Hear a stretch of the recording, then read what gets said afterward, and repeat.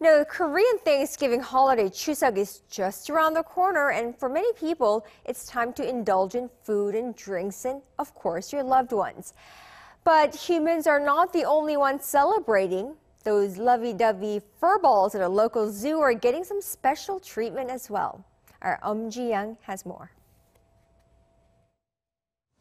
Thanksgiving will be just like any other day for the critters at South Korea's Everland Zoo.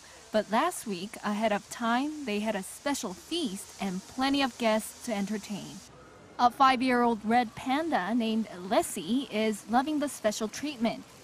He got a traditional Korean plate called Gujeol-pan, full of fruits like bananas, apples, and tomatoes. This bundle of fur perched in a tree is in an extra good mood today, greeting his keeper and the dozens of visitors who ooh and ah. That panda is eating all the delicious fruit. I want to get some for Chuseok too.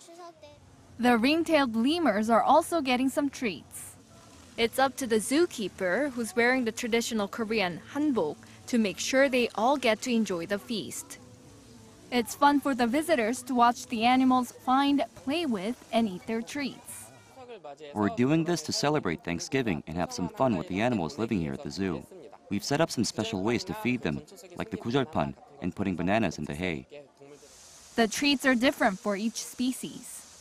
Elephants get bundles of hay decorated with fruits and vegetables, which they gather around and put their snouts in. The zoo is located in Yongin, Gyeonggi-do Province, and is home to more than 1,600 animals.